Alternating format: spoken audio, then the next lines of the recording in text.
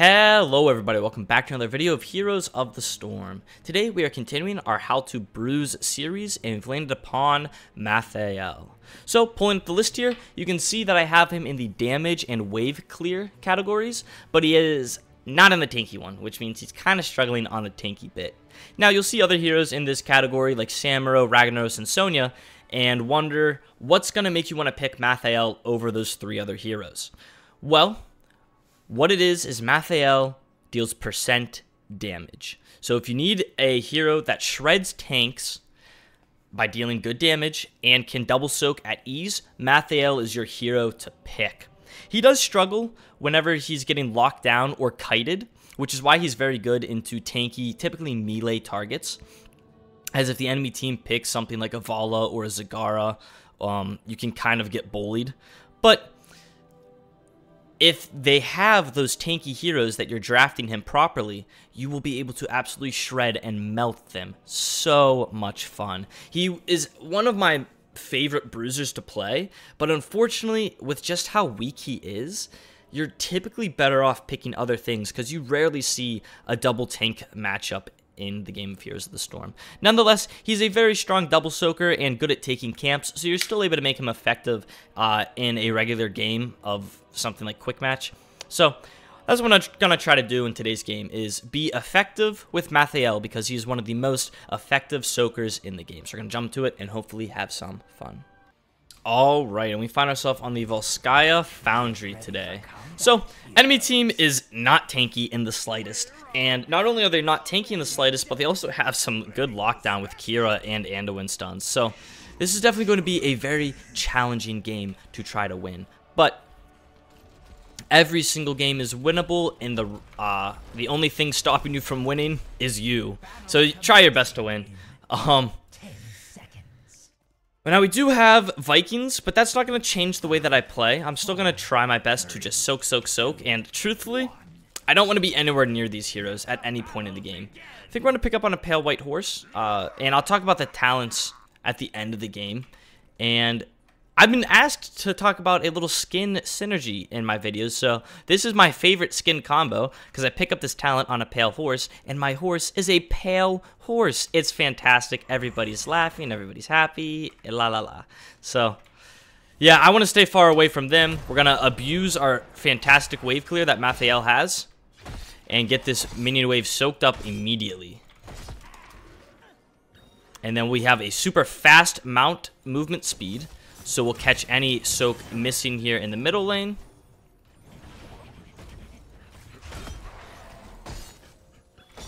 And do our best to just survive. Survive, and our win condition is going to be get ahead on experience.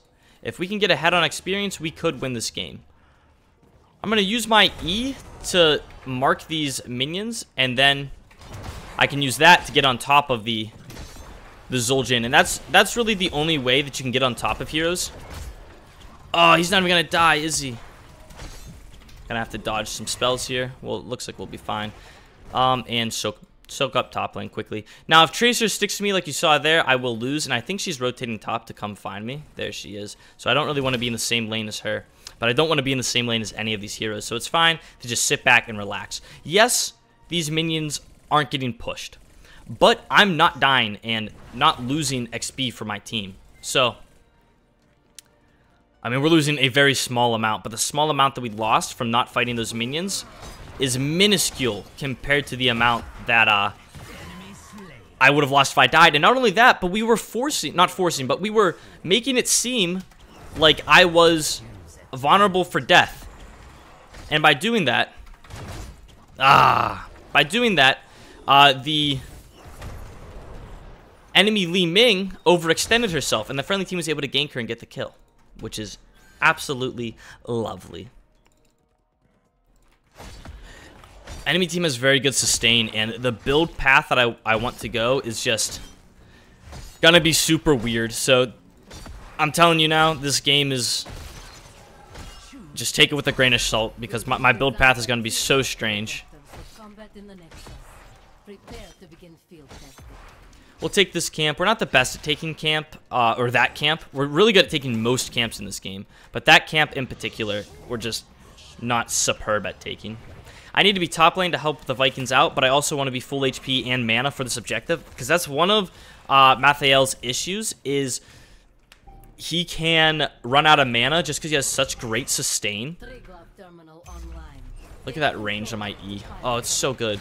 Use my W to dodge out any damage coming my way. And I would love to hit level 7 here to be ahead on a talent tier before this fight. Not particularly because we're great at great power spikes at level 7, but just because I want to be ahead. Making sure to spam out our E to get our mark on all these heroes, and I will place down my turret as well while I have some time to do that, and just continue to do my best to get my mark on these heroes at all times. I do see minions available in the bottom lane, so I want to soak this up quickly. That will be our level 7 right here in our pocket. We do lose a Viking, unfortunately. 2 Viking, 3 Viking. All Vikings are gone. There's our level 7. And friendly team is able to pick up a counter kill, though, on the Zul'jin. And I will use this time, while Zul'jin is dead, to continue to further our experience. Small lead that we have. I think we'll lose that objective right now. Because we lost... Oh, no, we didn't even lose someone. Hanzo had to base. So there's no reason to be fighting there. We're down on numbers. Best case scenario is get some more soak. Don't ping me because you made a bad play, dude.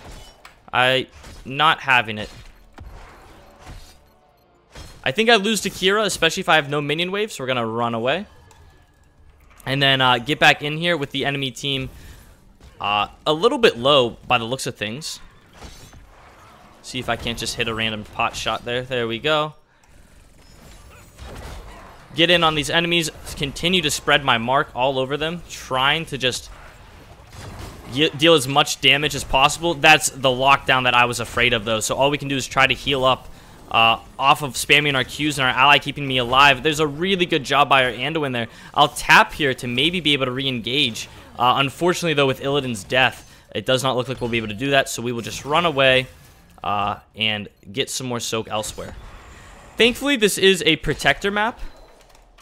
So that means it has a large amount of health. And I can hopefully whittle it down a little bit with my percent damage. I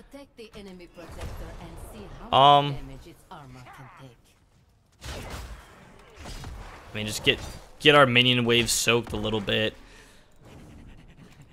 We can't keep falling behind on XP as we are already behind on kills. Looks like the Zul'jin and Tracer in the protector. That's one thing to take good note of, because if you're not careful, you could get annihilated by them jumping out at the wrong time.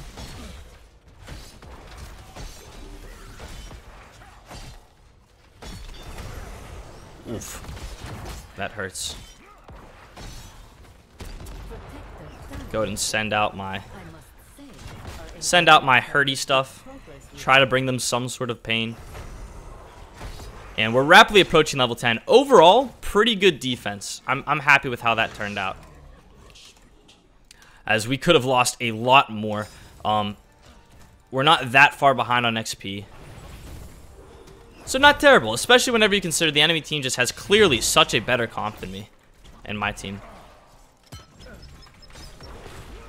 Tracer using her bomb on me, but not the end of the world. Now, Last Rite sounds good, but Tormented Souls also sounds very good.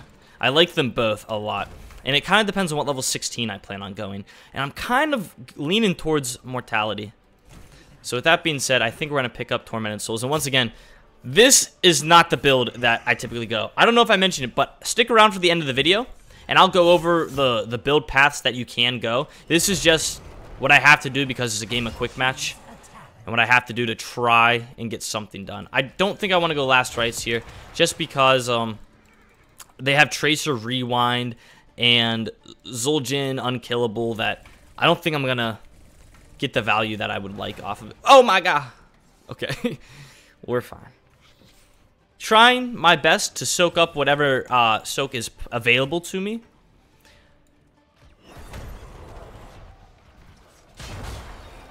While keeping my buildings as healthy as possible. Tracer goes in on Hanzo, who thankfully is able to live by the looks of things.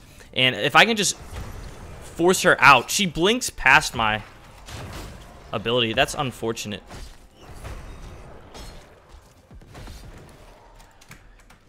Just doing our thing, trying to play our game plan, playing to our strengths and the enemy team's weaknesses. And our strength is wave clear.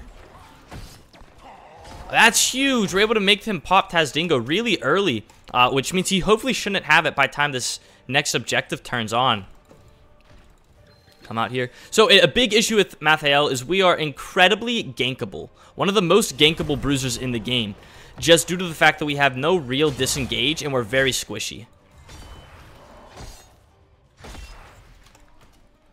But we're doing our very best. Despite us being down on kills, we're trying to soak to keep ourselves a little bit even. Just a very small amount even. Friendly team actually won that fight. I kept hearing the Vikings die, but that was us winning that fight by the looks of things. I'll come in here and look for a little bit more. We'll ping the runner away. Just trying to help the friendly team out a little bit.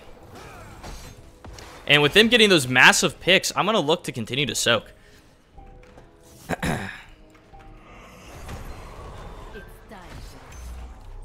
Not a lot I can do here. Alright, enemy team is back up, so we're going to go ahead and ping around our way for this fight. I do have my ult up. He might have unkillable up. I just need to pick an ability here. Trying to dodge out any stuns that the enemy team might be able to send my way.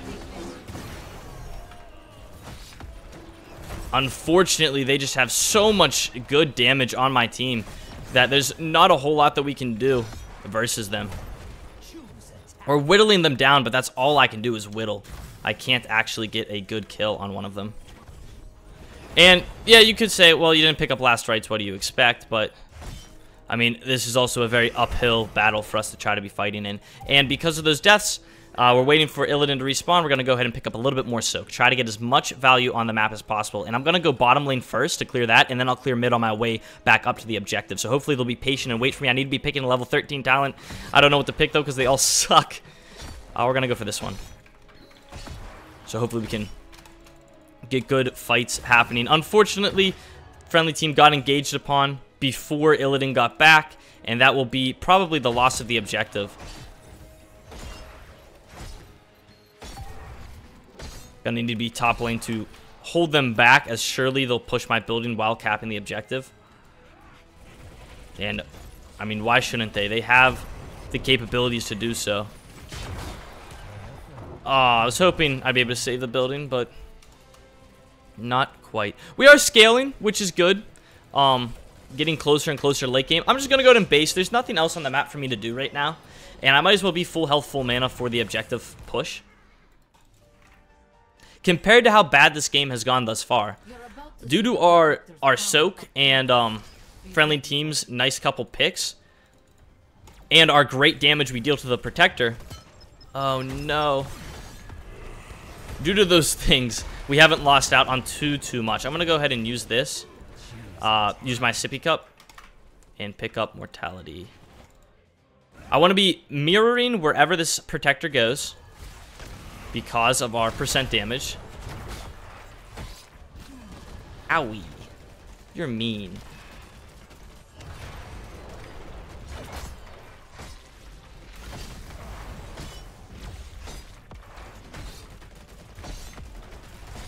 As long as we keep the building alive, I will be a happy wub.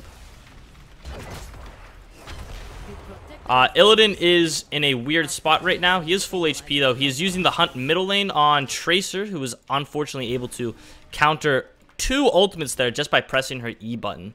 And at this rate, I'm kind of struggling on where I think I should be. I guess middle lane to help the friendly team defend, but are these minions pushing into me that I need to be soaking? Yeah.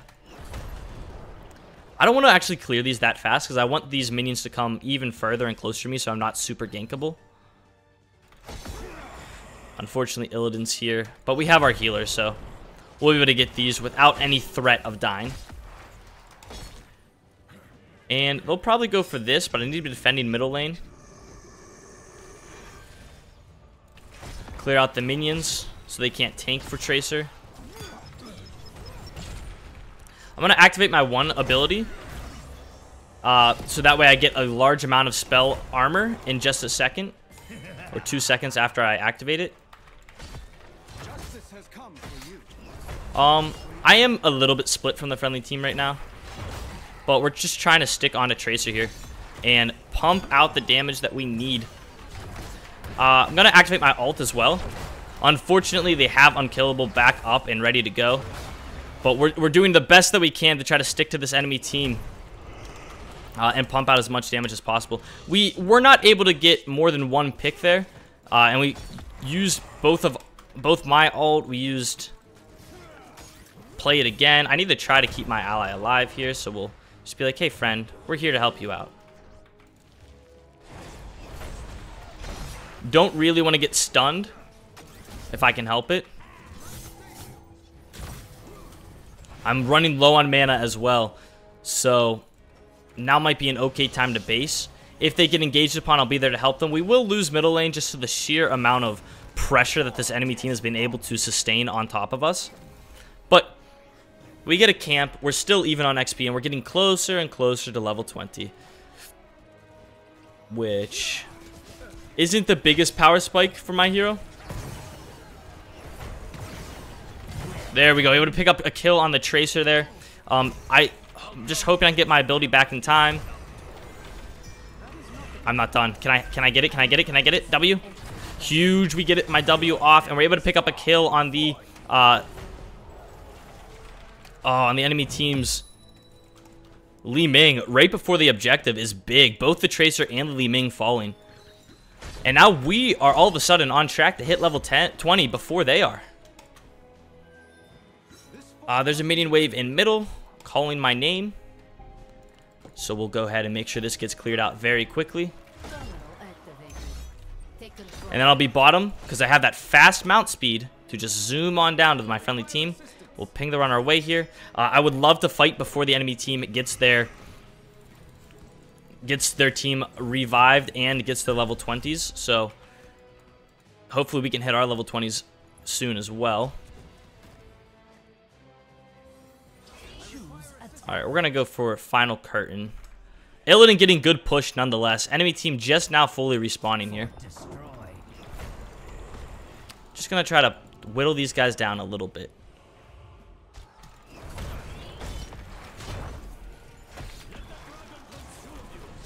Illidan coming in with a ability on the Zul'jin. Maybe we'll be able to get the kill out there on him. I'm able to get 1 kill, looking for more than that, but we're not quite able to hit it there. No, my poison effect got it on the Anduin. We'll pull Kira away from his team, and we're right back there on this Li Ming, and that was a triple kill, which is huge for us. See if I can't continue to put some pressure out here with the friendly team. Really good job there. Heal up off of this and come to my healer too, even to get in the protector. Take the protector, and that's an unfortunate kill. Trying to think of how we want to play this. Zul'jin's dead, so we'll get some push going here. Tracer is just going to be an annoying fly. We're going to have to dodge the Li Ming's abilities. She's middle, so nothing to worry about there. Get out of here, Tracer. No one likes you.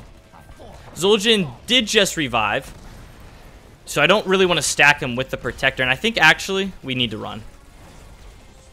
Yeah, we're going to need to run because Zul'jin's alive. Maybe we can get a pick here on the Li Ming as she rotates out. Come on. Darn. I just need to run because Zul'jin, Tracer have enough movement speed for 7 heroes, and will be able to chase us down if we're not careful. I'm mainly trying to just escort my healer out. Now, with that objective, we got very little done with the protector, but we killed middle because we were drawing the attention of some of the enemy heroes. So, this camp's going to be up in just a moment. We'll just do our best to be a good player, help out the friendly team in some way, shape, or form. Hanzo using his ult here. Tracer being an annoying hero. Kira's split, so if we fought them here, it wouldn't be the end of the world. So we're going to go ahead and walk forward as quick as possible with the protector. Try to get my abilities out here on these enemy heroes, but they're too damn fast. And this is a big issue with Malthael, is you are very easily kiteable. Unless you get your mark on a hero, you are very easily kiteable. We'll go ahead then and start to do anything else on the map that we can try to perform and get our use our resources to get something good happening. Because remember, we're very good at wave clearing. We're very good at dealing some damage. I might need to activate this ability because I don't feel like dying. Really nice ult by my allies here. And we're just jumping in on this backline of the enemy team, holding down Q as best as we can to try and keep them in a bad position. Dealing really good damage out there on them. Unfortunately, though, Li Ming is in our backline, causing mayhem. We'll try our best to cut her off here.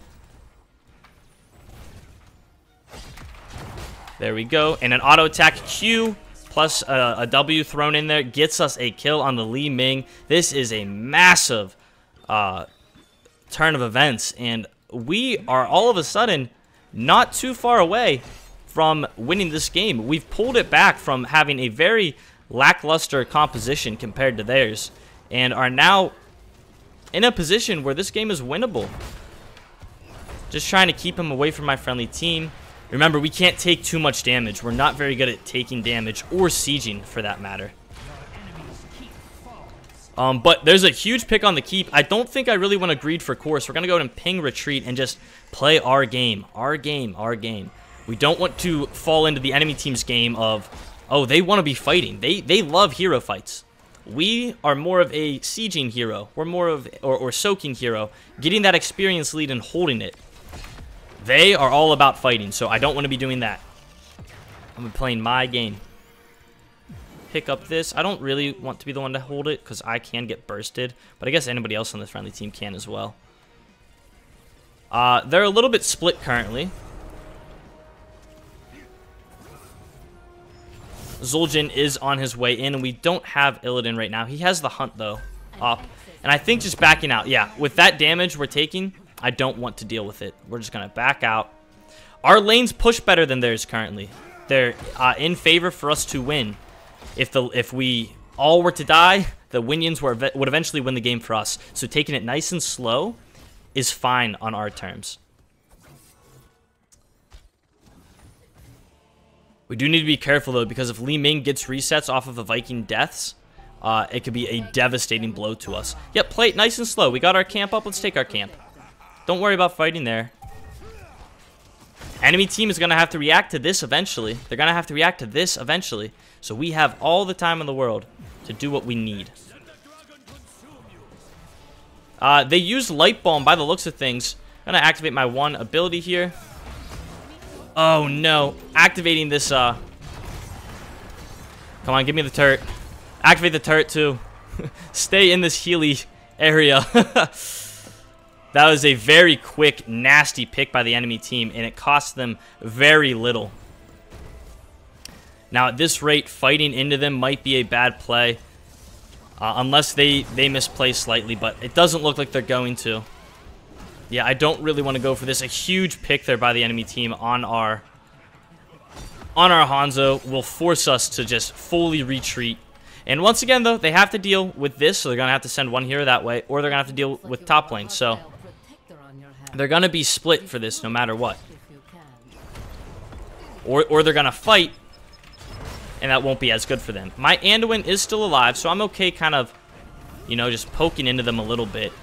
Getting a little bit of damage out there. And just trying to keep my abilities on them. Force their healer to work double time to stay alive. And look at that. We're shredding the Protector. With the help of the friendly team, of course. But this is a 22-minute Protector. It should not be dying this fast. I need to be super duper careful because I can get bursted by the Protector if I'm not too careful.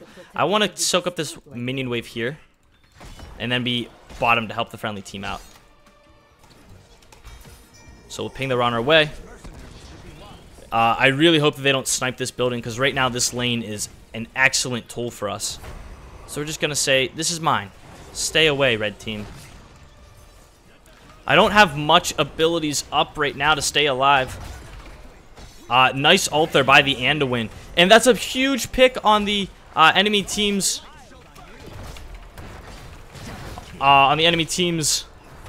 both Li Ming and Anduin. We're trying to just chase down these enemies, keep my Reaper's mark on them. That's a quad kill, and I think we may have just won this video game.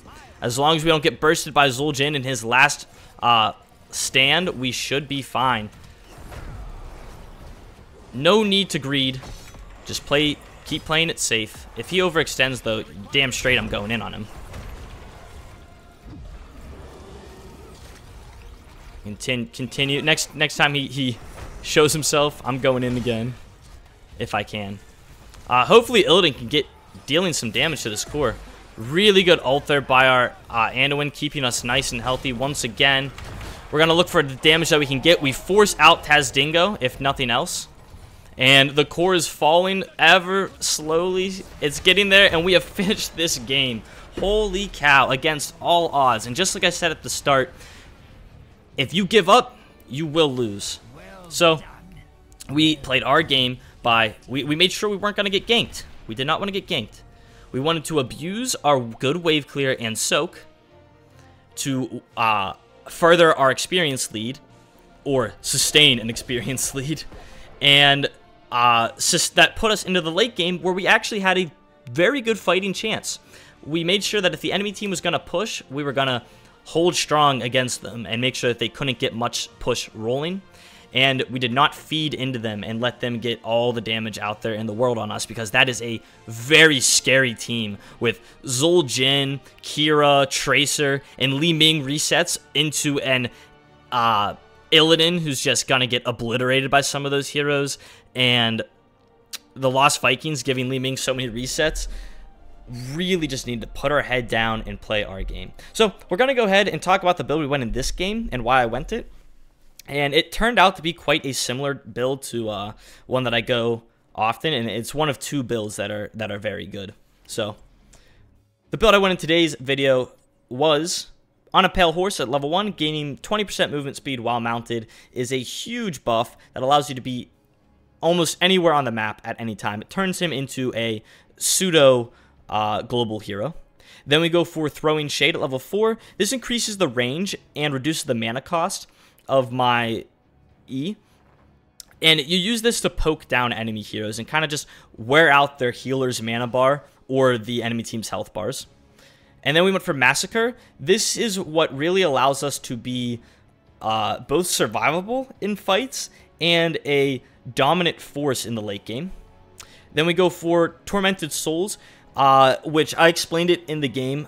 Both these ults are very good. Last Rites would have been nice to pick up, but with the Anduin healing and the Tracer rewinds, the Zul'jin Tazdingos, I just didn't feel like I would have been able to get many last rites off, and felt that getting double the W's would be better, because casting Tormented Souls resets the cooldown of Wraith Strike, your W. Then I went for Shot of Wisdom, because on a 20-second cooldown, gaining 50 spell armor for 4 seconds is a lot, especially on a hero who struggles on staying alive. And I felt like I would need this to stop pulse bombs, avoid getting Li Ming resets, and just general survivability. Level 13 is where Zul'jin's survivability comes in, and this was just what I thought would be best. I thought it worked out well that game. Then I go for Mortality at level 16, and this is where you go from a annoyance to the enemy team to a, oh my god, he's going to kill all of us. So when damaging a hero, Wraith Strike deals bonus damage equal to 8% of the hero's maximum health. And if I'm not mistaken, this combos with Massacre. So in that large area that your W is now applying Reaper's Mark, it's also dealing 8% of their maximum health. I'm not sure if that's how it works. Somebody let me know down in the comments, please. And then at level 20, we picked up Final Curtain, which combos well with Throwing Shade, because you're kind of an opportunistic, poke them down, whittle them down, wear out their health and mana bars, and then you go in for the kill with Massacre and Mortality. So that was the build I went in today's video. I'll show you the other build that you can go as Malthael, which is first off, with that build I just shown, that ended up being the W build that you go. The only change is at level 1 you pick up Death's Reach, and then the same thing with Throwing Shade, Massacre. It depends, but typically Tormented Souls. 13 depends, and then Mortality and Final Curtain. Or you could also go the alt upgrade with the W focus build, or you could go for a Q focus build, which is very strong, especially when the enemy team doesn't have a lot of damage. It allows you to sustain and rip through enemy heroes, and it's typically what you pick up if you are in the solo lane, because you want to be drafting Malthael as the double soaking bruiser. But if you have to draft him as the solo laning bruiser, then you go a Q build most of the time, and that is focused around on Pale Horse at level 1 or Fear the Reaper. They're both good, but Pale Horse I like way better. Then you go for Die Alone, which allows you to deal more damage to a single. If your Q damages only one hero, it deals more damage. So minions, it can have a million marks in your minions, but if it's only one hero, it's going to deal more damage. And then Cold Hands, so you're slowing enemies. You notice I was getting kited to hell and back there. Well, if I had Cold Hands, kiting wouldn't be as big of an issue. Which is really good whenever you're going into melee assassins. You're able to actually kite around them then, which is very fun. Last Rites is typically what you go with this build, just because you're able to blow up tanks easier. Siphoning Soul, because the extra healing is necessary whenever you're trying to be in all the enemy melee's face. The extra healing is very good, but once again, level 13, really think about this talent tier for your first 12 levels, as this is the one that's going to give you survivability. Do you need that unstoppable? Do you need that spell armor? Do you need the physical armor, or you just need straight healing? Typically, with the Q build, you need straight healing. And typically with the W build, it's more ranged heroes you're getting on, so you need one of the other talents. And then you go for Soul Collector, and same thing as the other build. Level 16 is when you go from like dang, this hero is annoying and dealing good damage, to oh my god, we are dead. By picking up Soul Collector, you reduce the cooldown of your Q by half a second and increase its range by 25%, which means you're spamming this out, ripping the souls of enemies and shredding them while healing for an absurd amount. And then the level 20s with this build are interchangeable, but Angel of Death is a very strong pickup, and I go in most of my matchups when I go Q build. Anyways, that was Malthael, the Angel of Death. I hope you guys did enjoy today's video. Please let me know down in the comments what you thought. Leave a like, comment, and subscribe, and I'll see you guys in the next one. Bye-bye.